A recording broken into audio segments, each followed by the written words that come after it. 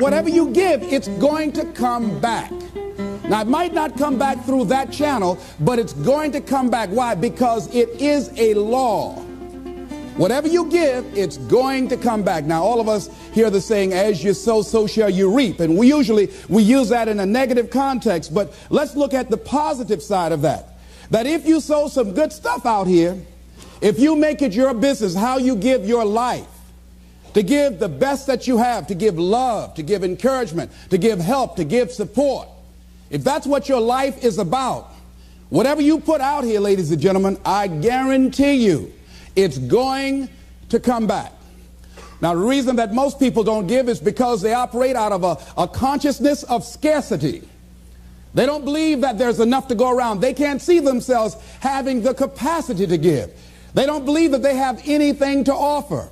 They don't see themselves as an opening for the universe to work through. So if you begin to look at this new era that we're in, begin to see yourself as an opening for the universe to move through, to work through, to make a difference in life. See yourself being used by life to improve the quality of life, to expand and to grow. Most people have a very limited view of themselves and a very limited view of the universe, do not see their relationship to the universe, and cannot see how energy and things can flow through them. I love Gibran and the prophet. Then said a rich man, speak to us of giving, and he answered, you give but little when you give of your possessions, but it's when you give of yourself that you truly give. Gibran goes on to say, there are those who give little of the much which they have, and they give it for recognition, and their hidden desire makes their gifts unwholesome. And we know people who give only to be recognized. I love that old saying, judge a man not by what he does, but by that he doesn't have to do. And to judge the true quality of a man is what do you do when nobody's looking. Gibran goes on to say something else important. He says, and there are those who have little and give it all. These are the believers in life and the bounty of life.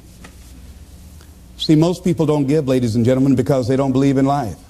Most people don't give because they don't understand the abundance in life. And so they go through life holding back on life, not understanding this also, that what you hold back from life, life holds back from you. So most of us go through life, ladies and gentlemen, not giving, and we're cheating ourselves, and you're also cheating life. See, I believe that all of us have some work to do. I strongly believe that each one of us showed up to do something, that each one of us showed up to contribute something to life, and that if we don't do it, it will not be done. See, no one is going to give Les Brown's speech. No one is going to write your book. See, if you've been given something to do, and if you don't do it, what you're doing is short-circuiting the flow of the universe. See, just imagine, if you please, we had a circle and people are standing around in this circle. And let's say we were given a bucket of love. And then I pass it to the person to the right, and they pass it to somebody else, and they pass it to somebody else, and they pass it to somebody else, and they pass it to somebody else, and it comes back to me. One of the great things about giving is that as you give, you're going to receive. What we want to do is keep the flow going, keep the flow going. If anybody gets the bucket of love and stops and holds it there, all of us suffer. They've short-circuited the flow. They've stopped what was going on, the energy that was going around. See, you are part of an equation, and you are needed. Part of why we should begin to look at how we give up our lives, that we've got to begin to see, what is it that I'm supposed to do? What is my life work? And then give ourselves to that. Because as we do that, ladies and gentlemen, I guarantee you, as you begin to take on this new era that we're in, if you decide that I'm going to begin to start living life generously, I'm going to start giving more of myself, I'm going to start putting out more, contributing more to life, here's what's going to happen, ladies and gentlemen. I guarantee you that life will take on a whole new meaning for you. I guarantee you that as you begin to give more of yourself in your work, give more of yourself in your marriage, give more of yourself in your relationships with your families and friends, give more of yourself to your talent, to your vocation, to your job or your business, as you begin to set high standards for giving that which you have been given to share in the universe, I guarantee you that life takes on a whole new dimension, that you'll be happier. You have a greater sense of happiness and fulfillment in life. Now, that doesn't mean you're not going to have some challenges. That doesn't mean that you're not going to have some problems that you'll be dealing with on a day-to-day basis. No, that doesn't mean any of that. No, that will not exempt you from that. But what it does mean that now you will begin to take off on some new paths to some newer horizons. That you'll begin to see life totally different than most people. I think that's what Henry David Thoreau meant when he said most men live in quiet desperation. That most of us go through life because we're not using that which we've been given, that we are punished, that we're going through life getting up in the morning with no reason to get up. See, once you find out your purpose in life, and once you decide that you're going to live a life of sharing and giving and contributing to life, you don't need an alarm clock to get up. That you move differently. You have more life in you. But most people are walking around dead. Most people are looking lifeless. Most people find it a hard effort to smile. Most people are abusing themselves with alcohol and drugs and evading their own greatness and holding back on themselves. For years, I was cheating myself. For years, I could have been doing exactly what I'm doing right now. But I was afraid. I didn't feel I was worthy, and I didn't want to recognize that which I had been given. I had a limited view of me, and I was literally running away from me. I mean, life sometimes chases, and I say, no, we want you to do something great. No, not me. Go get somebody else. No, you're not talking about me. No, you don't know what I've been doing. No, we want you. We can just groom you and train you and get you ready. Me, yeah. Are you sure? Me, yeah.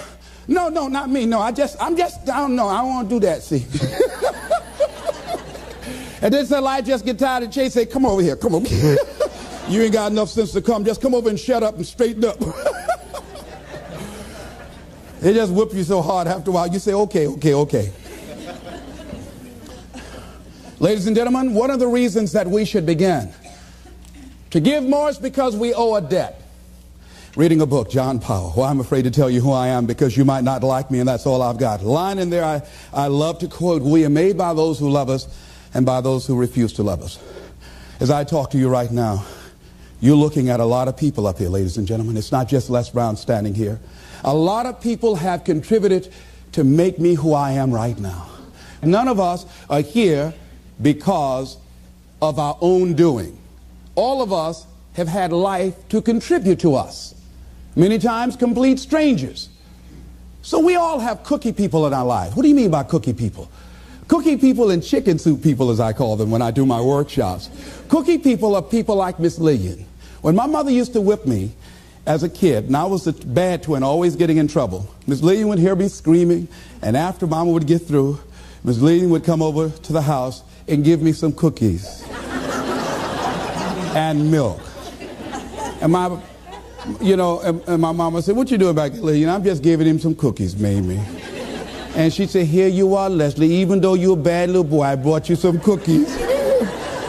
So cookie people are people who, even when you are bad, even when you are not being who you really are, they look beyond your faults and see your needs.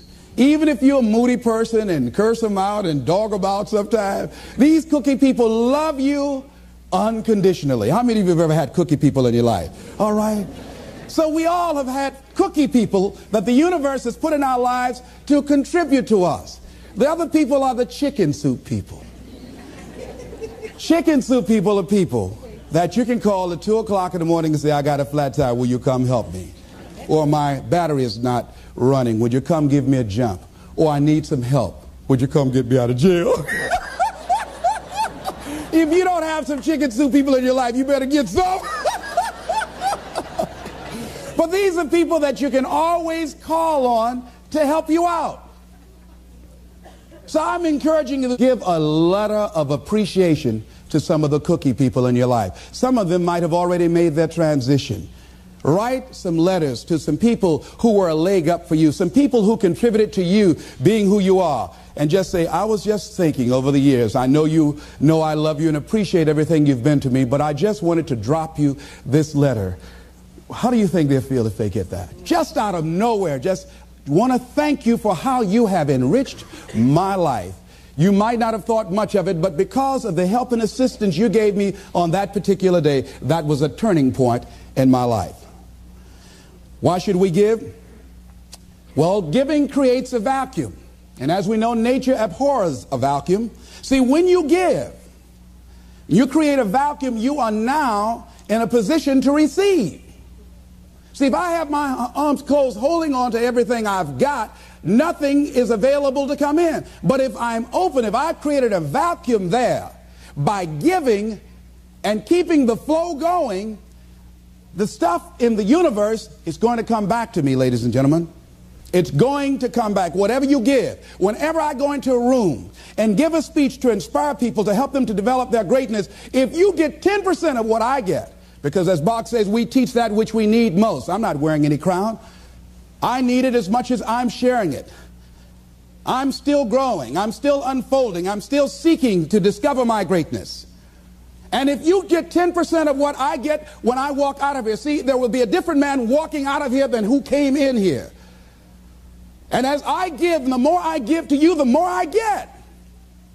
Most people don't understand that. That's a law of life. Do you know that we can literally eliminate poverty overnight? We can eliminate hunger and homelessness overnight if people understood the concept of what giving means and the power in it, about the difference that it can make in our lives. I guarantee, if you go to any rundown neighborhood and interview the people there, evaluate their lifestyles and what they're doing and what they're contributing to life, and then go in a wealthy neighborhood and talk to those people and evaluate them and check out what they're doing with their energy and their time and what they're contributing to life.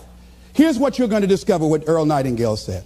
He said, our success in life is directly related to the quantity and the quality of the service that we give. I guarantee you that you will find that people who have more, people that are living the abundant life, are the contributors to life, ladies and gentlemen. They are the people that are giving more. And the people who are operating out of scarcity and poverty consciousness, these are the people that are down and out. These are the people that are complaining. These are the people that are blaming the world and everybody for where they are. But if they took that same energy and begin to invest and give something back to life. I was in New Jersey, and I had to give a political presentation to a group there that were trying to organize a community to begin to revitalize that particular community. And the guy was telling me very proudly as we were walking through a housing project, he said, the city is about to give $55 million to renovate these housing projects. I said, what a waste. He said, why would you say that? I said, let me ask you something. And the person that was standing next to him, I said, do you live in this building here? He said, yes. I said, how many families live here? He said, 6 families. I said, we walked in the door and we can smell the stench of urine. Does it take a genius to go down to the store and perhaps sacrifice buying 3 packs of cigarettes and buy some Tide of soap and water and come back here and wash this stench out of here? Does it take a genius to get a can of paint and paint over the graffiti and repair the mailbox? Does it take a genius for that? I say to you, you pour the money in these housing projects and you don't change the people that are living in the projects, before you are completed, they'll be right back to where they were before.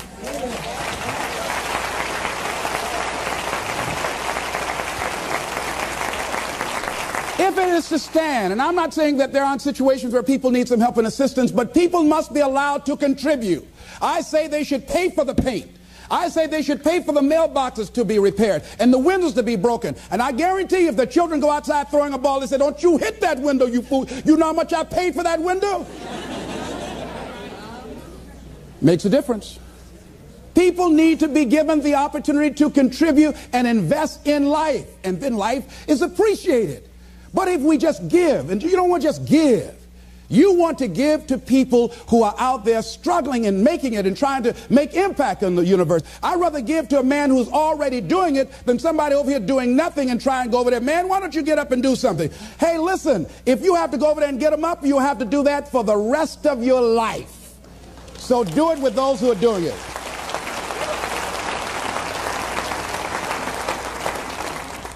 So you want to keep the flow going by working with people who are contributors to life. Leave the dead people alone that are taking away from life. There's a scripture, when I heard it, I couldn't understand it. I say, how cold? He that hath shall get, and he that hath not, even that he has shall be taken away. I said, now that's not fair. Ladies and gentlemen, that is fair. He that hath what becomes the key. He that hath a generous view of life. He that has courage. He that hath initiative. He that hath resourcefulness shall get.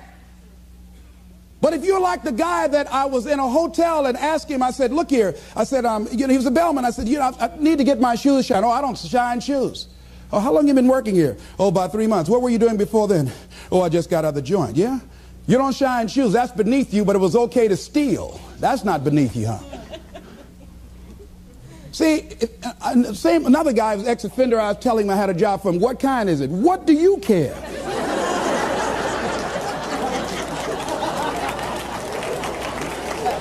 Making an honest living, not worried about somebody knocking on your door in the middle of the night. If it's cleaning toilets, you ought to be happy. See, he's a taker, ladies and gentlemen. He thinks that somebody's just going to come give him something out here in life. It doesn't happen that way. No, it doesn't happen that way. Here's something else you're going to discover in giving. Something that's very important. Give thanks. Giving thanks creates power. Give thanks for your house. Give thanks for your apartment, for your car, for your family, for your health, for your relationships, for what you have. When we focus on something, it expands. When you're giving thanks, when you're showing a spirit of gratitude for what I got, not that you're satisfied with it, but you're grateful for what you got.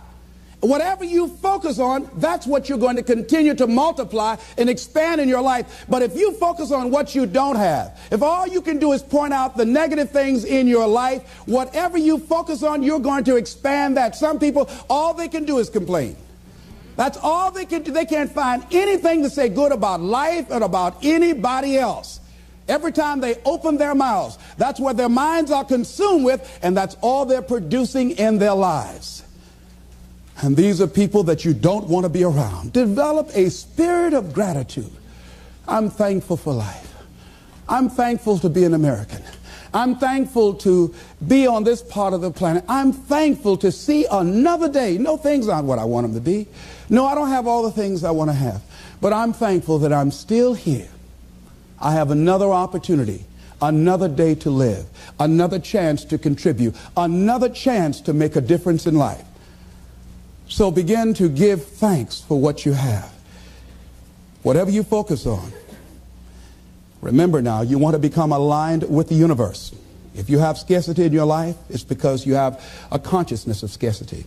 As you begin to become thankful for what you have, for the abundance that you now know is coming your way, that you're attracting to you, for the good relationship that is coming your way right now, it will begin to create incredible opportunities for you to begin to improve your life and the quality of life of people around you. Giving is also, ladies and gentlemen, forgiving. Give forgiveness. Many of us do not realize that we cannot grow, that we are blocking ourselves, we are blocking our good in the universe. We're literally standing in the way of the flow of what life has to us because we haven't learned how to forgive. We haven't learned how to let things go so we can get on with our lives. When we forgive, ladies and gentlemen, it's not for the other person. Oh, no. It's for you. It's not for them, not because they deserved it or they earned it. You're forgiving other people. First of all, you've got to forgive yourself. But when you forgive other people, it is mentally and spiritually healthy to forgive. To let that luggage go, as Paul said, forgetting those things which are behind, reaching forth unto those things which are before. Oh, we hear it, but it's hard to do. It's hard. What you have is enough. Whatever you have to give. And the more you give, the more you realize you have to give.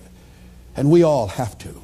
There are people who made the supreme sacrifice for us to enjoy freedoms that we take for granted.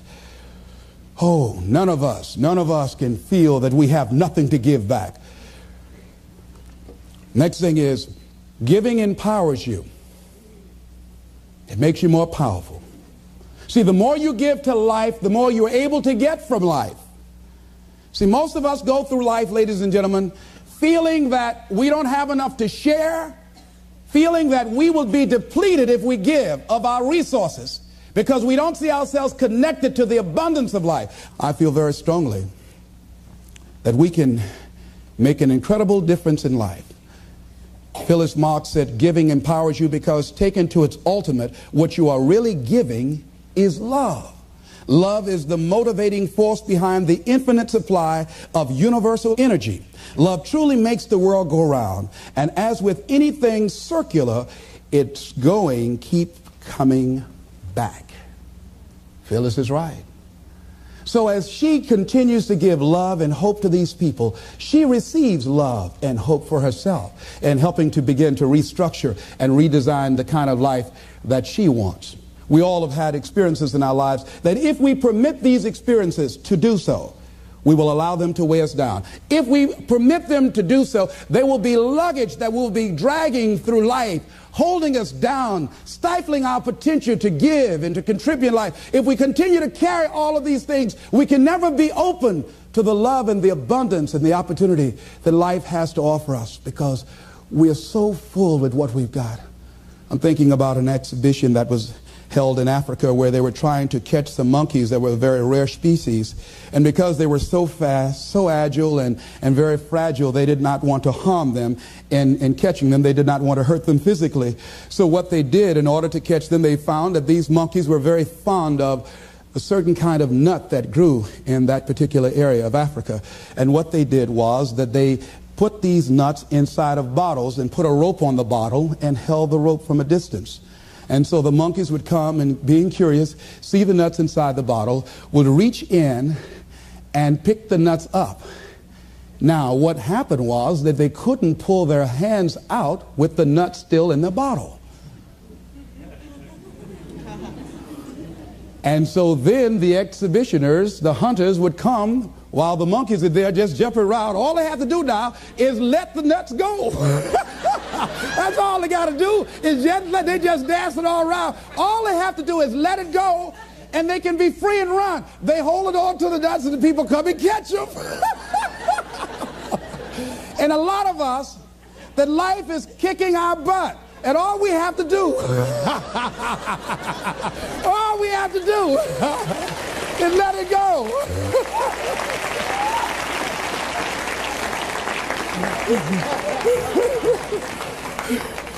We just keep holding on like we crazy.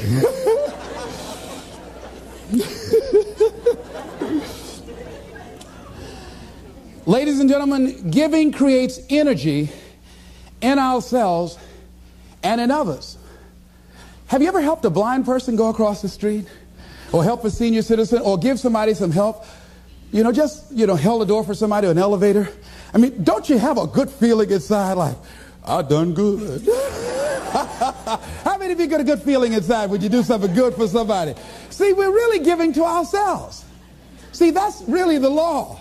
When you are giving to yourself. That's who you're giving to. So you want to give yourself some good gifts. There's a principle underlying the concept of giving. The energy flowing through us as we do, that love generates abundance in our lives, and we are able to reap so much from life as a result of our giving. How are you giving up your life? Do you know, to the degree that you are giving, to that degree determines how much you enjoy life, how meaningful your life is. There are things, ladies and gentlemen, I used to do I can't do now. That is unbecoming for the role that I have selected with where I am in my life and what I want to contribute to life. It is inconsistent. I can't do it. Even if I desire to do it, I can't do it. No, because it doesn't fit, because of my vision of myself and the contribution that I want to make to life. Because it's not enough to give the message, you must also be the message.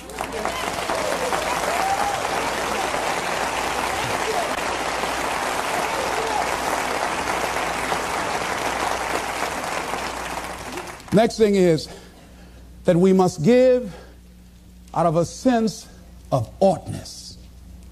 Immanuel Kant, in a book called Critique of Pure Reasoning, he says sometimes we must give out of a sense of oughtness, that there's certain things that happen that we just say something ought to be done about this. A policeman in Washington, D.C. was working one of his patrol areas, and he came up to a car in a park, and the car was running, and he saw a figure slumped over the steering wheel. He got there looking in with a flashlight, and he saw a 14-year-old boy with a bullet through the back of his head. And he said, oh no, he has a son himself. That could have been his son. And he said, something ought to be done. We're losing too many young people. And so this man went home. He had like several $1,000s worth of exercise equipment in his basement. He rented a place. He started bringing the kids in to get them involved in taking care of their bodies and physical exercise and athletic activity. He now has expanded that to getting them involved in entrepreneurial ventures, saying that this is a free enterprise system, and the more enterprising you are, the freer you are. And now these kids have started their own business. They have a little shopping center that they run, they operate, they are managing. And they have commercials on radio, and I'm going to be going there doing some training with them. So he decided, because of that event, that I ought to do something. Now, some of the things that's going to happen when you look out and see what can I contribute to, what can I give, I guarantee you, ladies and gentlemen, you're going to have a voice that's saying, it's just no use. It's out of control now. There will be a voice telling you that you'll be wasting your time and wasting your energy and wasting your effort. I say don't listen to it. Listen to that still small voice that says, I can do something, and I ought to do it. We ought to do it. Disraeli said this: nothing can resist the will of a people that will stake even their existence on the extent of their purpose for good. I strongly believe that as we begin to look toward the future, and that as each day we get up in the morning, and be it that you're going to give to make the environment safer for everybody on the planet, be it that you're going to do things to help the sick or the physically disabled or recovering crack cocaine addicts, be it that you want to help and contribute to youth or do something for the homeless, whatever you want to do, if you get up in the morning out of a sense of oughtness and decide that I am an opening for the universe, that life can work through and use me as a channel and as an instrument for change, and each day we get up, we make it our personal business to make a difference in those areas that we're concerned about. How are we going to do it? We don't know, but we know that we can make a difference. And we might not be here to see the results of our efforts. We might not be here as many of the people who before us made sacrifices that they did not live to see or reap the benefits of. James Weldon Johnson, stony the road we trod, bitter the chastening rod, felt in the days when hope unborn had died. Yet with a steady beat have not our weary feet come to the place for which our fathers died. We've come over a way that with tears has been watered. We've come treading a path through the blood of the slaughtered. When we came here, somebody paid the price for us to be here. And as we begin to look toward the future, we all have an obligation to give something back. A lot of us don't give more because of the fact that we allow ego to get in the way. I'm thinking of a man that was well-dressed, walking through a neighborhood one day. And a lady came to the door, and she said, "Hey, you." He stopped, he said very politely, "Yes, ma'am." She said, "Come here." He came to her. "Yes, what may I do for you, ma'am?" She said, "I want you to cut my wood." He said, "Yes, ma'am." He took his coat off, and he took the axe that she had there, and he cut the wood. She said, "I want you to take some around the back and put some in the fireplace." He said, "Yes, ma'am." And he did that. And after he finished, she said, "What do I owe you?" He said, "Nothing, ma'am. Thank you for the opportunity to serve you." She said, "Okay." And he left, and he was walking down the street with his coat over his shoulder. And her maid came up. She said, "Do you know who that was?" And the lady she worked for said, no. She says, that's the great Negro educator, Booker T. Washington. She looked out the window. She said, is that right? She said, send for him. And that lady that Booker T. Washington went in and cut the wood for contributed several $1 million to his dream of building an institution of higher learning, Tuskegee Institute, that is standing today.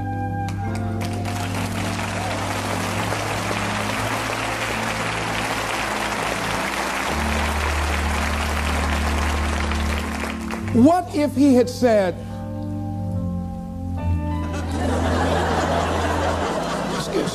you said do what?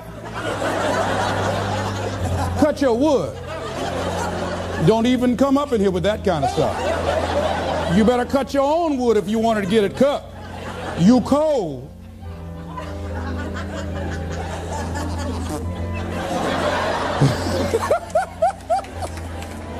He didn't allow his ego to get in the way. He gave what he had. He contributed. How much have we denied ourselves? How much have we blocked ourselves because we allow that little ego to get in the way, to prevent us from giving and serving, which is the essence of life. Which is the essence of life. It's about service. And so I say, as you look out on the future, decide that you are going to allow your life to be a life of service. Decide that you are going to give more than you have ever given before. Decide that each day that you are given life, that you're going to make a difference with your life, that you're going to make a statement with your life, that once again, as opposed to sitting back feeling like a victim, that you're going to see yourself as a channel, as an opening for the universe to work through. And that you'll say to life, use me. Oh, use me. I got more to give. Use me. Repeat after me. I want life to use me. I want to give more. Share more. Be an expression of love. Be an instrument of hope. To impact our youth. To recreate their future. I'm grateful for life. I'm grateful for being here. I'm grateful to be able to serve. This is Mrs. Mamie Brown's baby boy, Leslie Calvin Brown, saying, it's been a plum-pleasing pleasure as well as a privilege. Thank y'all here. Thank you.